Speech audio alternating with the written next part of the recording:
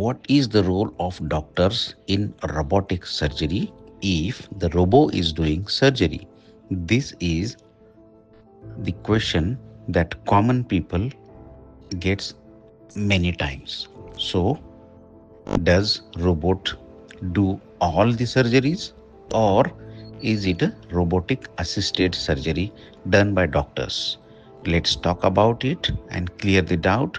Myself, Dr. Nalward Balaji Reddy, laparoscopic and robotic surgeon, consultant gynecologist at Divya Clinic, Aundh, Pune. Many people consider robotic surgery is done by robot, but it is almost similar to that like a laparoscopic surgery, where initial trocar placement is been done by the operating surgeon.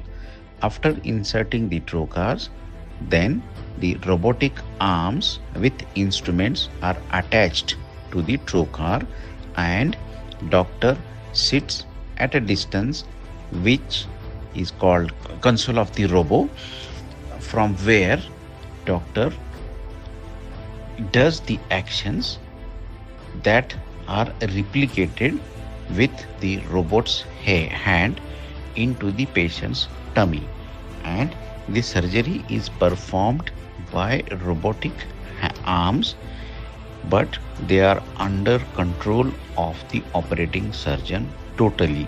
Hence, it is actually a robotic assisted surgery and not the robotic surgery.